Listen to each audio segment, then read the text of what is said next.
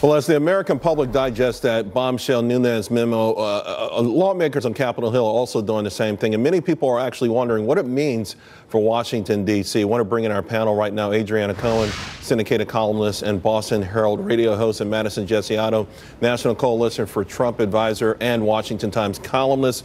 Madison, let me start with you. Obviously both sides sort of hunkering in, a lot of finger pointing, but it's hard to escape the fact that we have this big investigation, a lot of speculation, all built on a lie.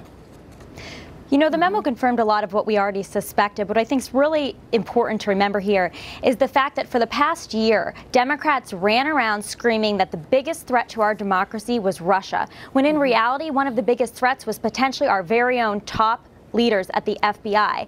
This is absolutely insane, and I think it's an embarrassment. It's an embarrassment for them, it's an embarrassment for this country, and for the hardworking members of the FBI that wake up every day and go to work to make America proud. But this is not something that's new, and that's the disappointing part. When we look at FISA, there's a lot of Fourth Amendment issues that have been talked about for years that have not been addressed, going all the way back to 2002. You know, to get a FISA warrant, it's much more expansive in terms of the surveillance on American people, but yet somehow over 99% of these have been granted by FISA courts. I think all that's going to be. FISA courts have had multiple issues, Charles, of the FBI misleading them in the past, and this is another example of that. And I get that, but I think right now, the focus more on this particular issue because, to your point, you're absolutely right. It's been a controversial court from day one.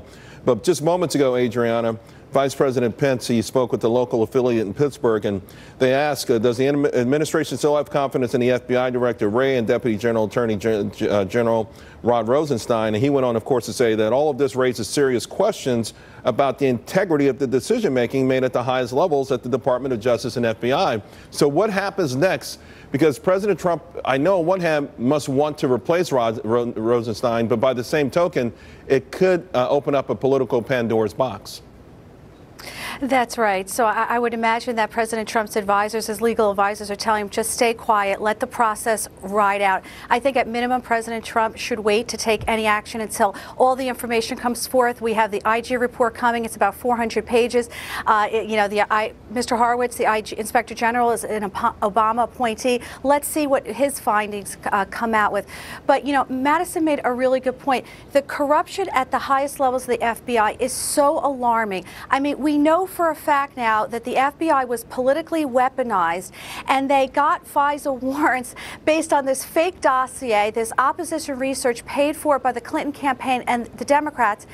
And they used that to launch multiple investigations, the House intelligence investigation, the Senate intelligence investigation, and then the Bob Mueller special counsel investigation. And so I think at this point, from what we know just from this memo today, the Mueller investigation is tainted. It's now become an illegitimate investigation because it's all stemming I don't disagree with you, although I will say, Adriana, Trey Gowdy thinks that it's not been compromised, which I do find very interesting, although he admits that the bias here raises some serious questions. Ladies, thank you both very much. Appreciate it. Coming up, we're going to hear from House Intelligence Committee